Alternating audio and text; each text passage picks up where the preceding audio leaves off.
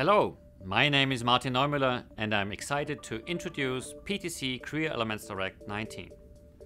In this release, we've delivered new and improved capabilities in the areas of modeling, multi-CAD collaboration, drafting and data management.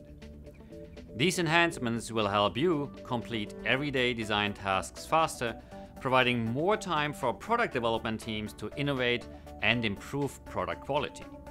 Let me walk you through some highlights of the new release.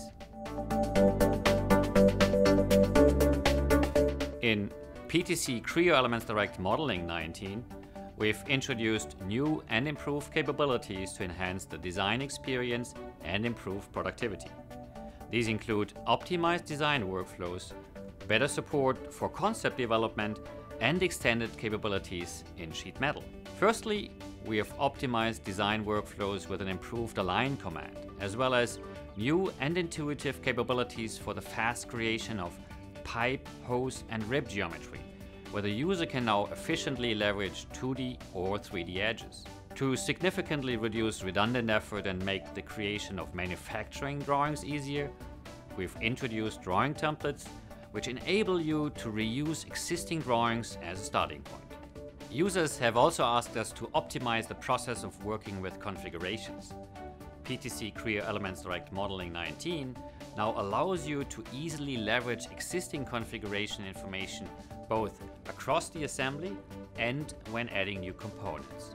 This release adds new capabilities to better support concept design. These include the ability to import raster images onto a work plane, as well as a new palette of predefined 2D shapes. In addition, to further enhance working with curves and surfaces, we've introduced new 3D bridge and conical curve tools. Lastly, we've added a new connect tool for sheet metal. You can now create fully valid unfoldable sheet metal parts that represent a transition between two parallel profiles. For instance, you can connect a square to a round profile in a few clicks as illustrated in the video. We've heard from many of our customers that multi-CAD collaboration capabilities are essential.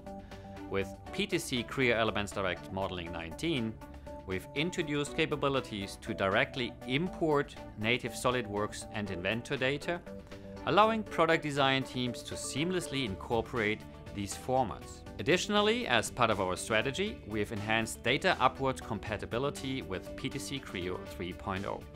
This supports a richer information exchange when using PTC Creo Elements Direct data in PTC Creo. With PTC Creo Elements Direct 19, we've introduced 64-bit versions of drafting and 2D translators for DWG and DXF files.